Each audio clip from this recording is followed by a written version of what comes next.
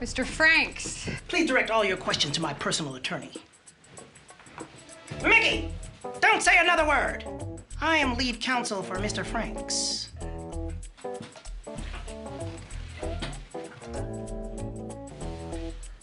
Mr. Franks, you made some threats against Sid Ross last night. You're damn right I don't answer that! Detective, address your questions to me, please. Thank you.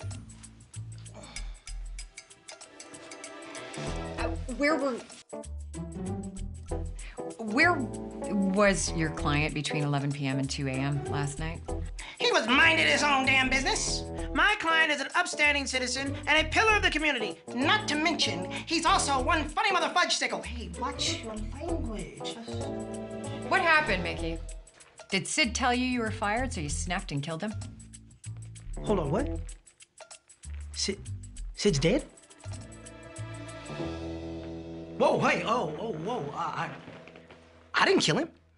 I noticed you're no longer seeking counsel from your attorney. You know, that's just an act. I mean, I'm not crazy. Just spent a year of my life convincing people that I was. Yeah, and you've done a pretty good job of it. I'm an actor, okay? I am an actor that's tied to a long-term contract that's not exactly covering his expenses. Are you saying you were trying to get fired? I'm saying Sid controls my career. Because of him, I'm missing out on major movie roles. Okay, look, crazy or not, you still made some pretty serious threats against Sid, and hours later, he ended up dead. Okay, you're asking my whereabouts, right? Okay, I was upstairs at the rooftop bar, getting wasted all night. And then I stumbled down to the wardrobe and props room at about 3 a.m. and passed out. I had just woken up when you guys came in.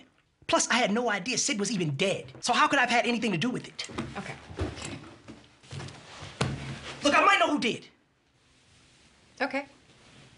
We're listening.